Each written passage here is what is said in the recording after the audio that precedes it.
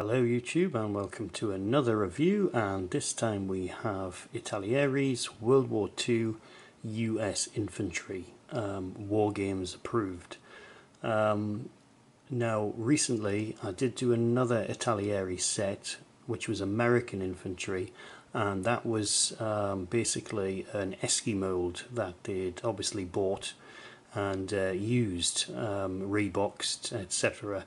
Now this set's not to be confused with that. This set is a brand new sort of set, and one ITALERI has actually made themselves. So that's part of the reason for the review, just so that there's no mix-up because of that. I mean, there's actually not much difference. You'd have to look closely at the box art to think, oh, have I actually bought that before? Just because there's nothing wrong with the box art itself, it's just because it can kind of merge into one another and you might not straight away notice there's a difference. But anyway, this is a completely different set to that, and it is a set worth reviewing. Now, before I've mentioned on ITALERI this War Games approved, well, the contents of this box, I would actually say they are more wargaming figures. They look like wargaming figures.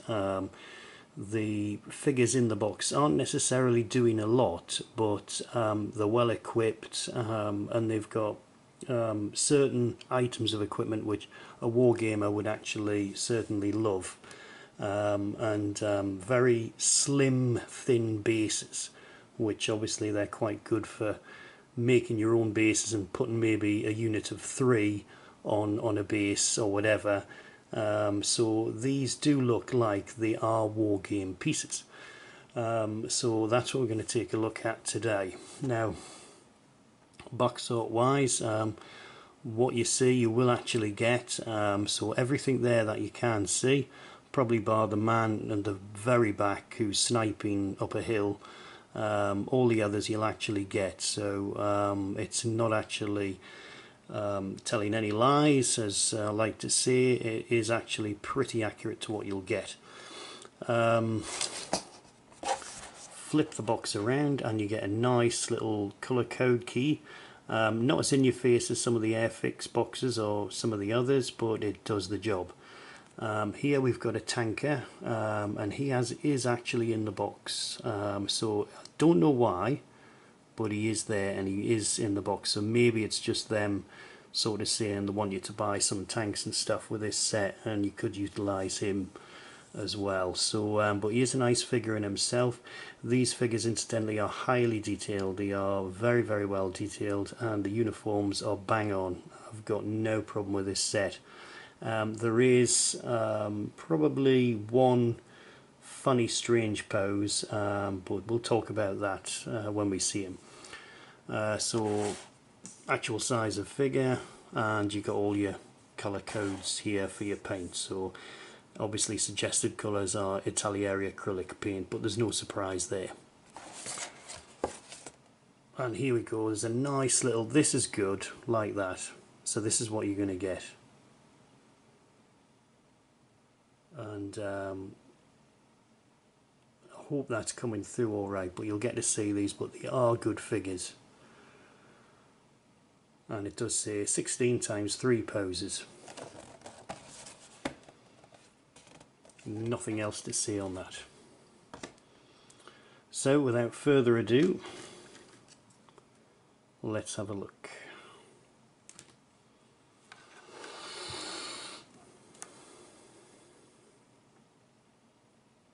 So I'm straight in here. This is the Browning heavy machine gun. Now this chap, I've actually built one up so you can have a good sort of representation of that. He comes with a guy with ammunition. He does sit rather high up, and the machine gun is very low to the ground, but he sits quite high up, and it does look a little bit exposed, which is more or less why I just think these may be designed more to be a wargaming type piece, where, you know, the actual activity of what he's actually doing isn't necessarily what you want. It's just a visible looking heavy machine gun or something like that. So That's why I just think it's not really relevant to this set how he actually poses, but I could be wrong. If I bring that up,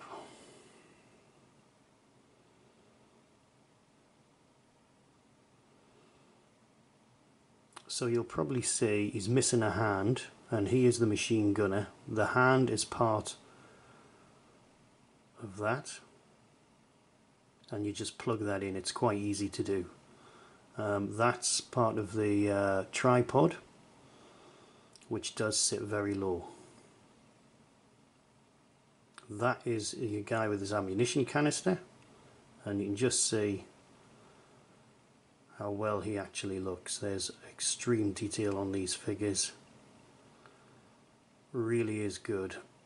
And the tunic, I mean the Esky set which I reviewed, rather ITALERI, the other one, the tunic was just a bit smart. This one's exactly right. That's your mortar guy. I've set him up as well, and as you can see the detail is really good. And just look at that, you can see every detail on his face. It's really good. Separate piece for the mortar stand.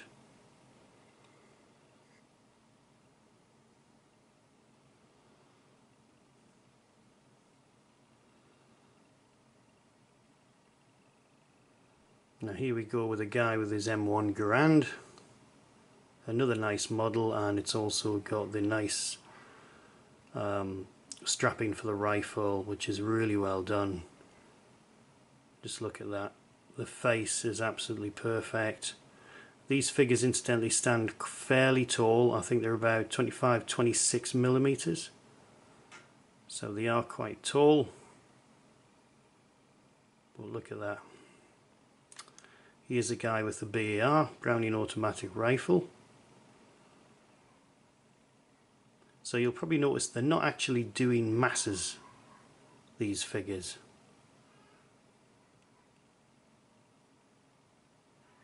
But they're so good, you don't actually mind. Guy with a grease gun, again highly detailed, and he is actually doing something. He's firing. Look at the trousers, really good. Here's a guy with an M1 carbine.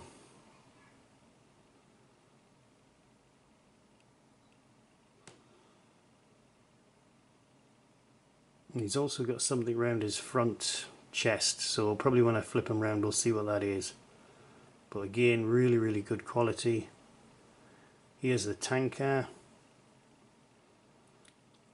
Very good model of the tanker.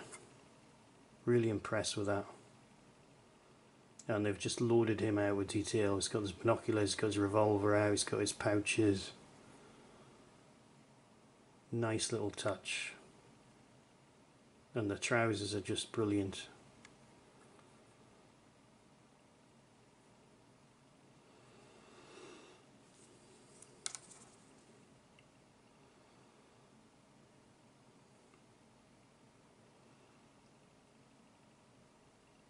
Here's our guy with the M1 Garand. Again, he's just sort of trotting along, but see that detail.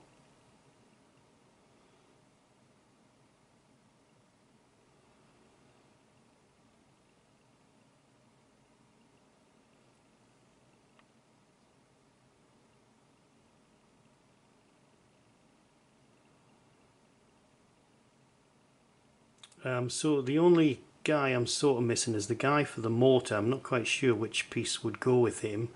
I guess he could. Here's another guy running with more ammunition, and again excellent. Really good quality. Unmatched.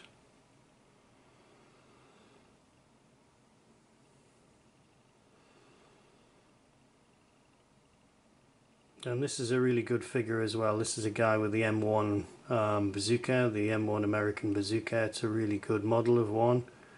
All the detail there, I mean just look at that. Never mind the bazooka, just his general equipment is really good.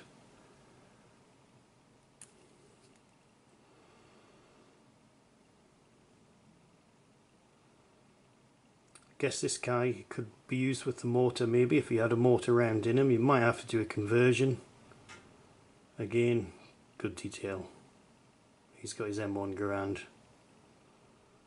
Thompson guy, and he looks like the officer. He's got binoculars there. He's got a lot of magazines going on there. I think he must be a sort of Rambo type figure or something. The barrel looks, possibly maybe it just didn't finish off in the mould properly. It looks a bit short there. But again, absolutely fantastic detail. And here's our radio guy. Now he has got a little slight issue. You see that leg sort of a bit wide and flat, which is a shame. But it's a really, and again he's on the radio, it's a really good model. Quite impressed with these.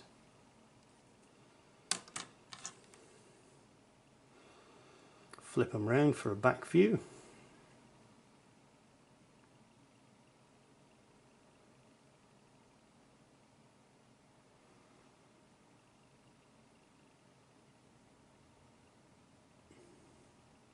Not sure if that's an M1 carbine on his back or not. I think it is. And that's our mortar chap.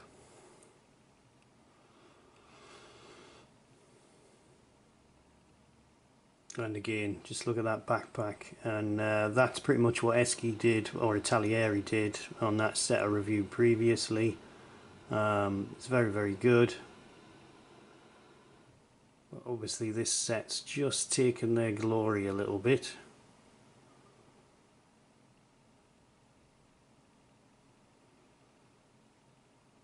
Nice, good, just bits of equipment on these. Just really, really good. There's our tanky. Great figure. And here's our guy running with the ammo, and if anyone probably should have had an M1 carbine, it probably should be him, but he's got his big M1 Garand, and I'm sure he'd be happy with that. It's a good rifle. Another guy there, he's got his M1 Garand. Well packed. Again. And again. This is our radio guy from the back. That's the, what I presume was the officer, I think.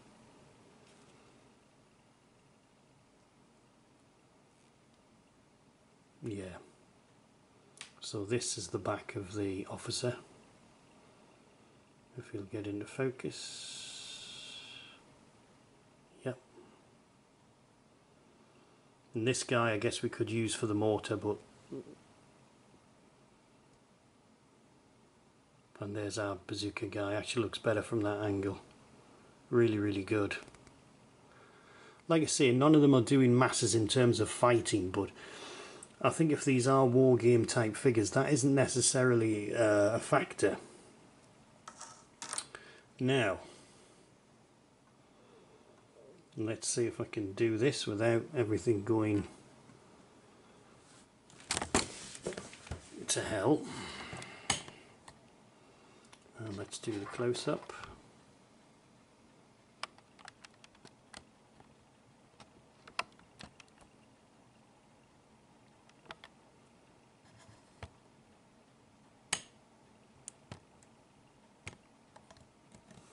So that is, if you can see what I mean about the machine gun.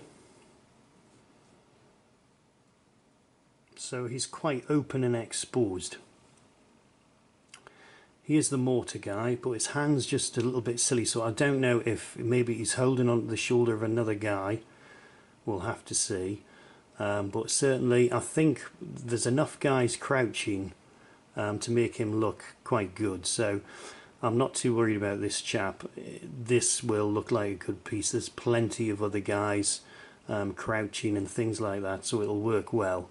And we've got ammunition guys running about, so they'll actually look quite effective.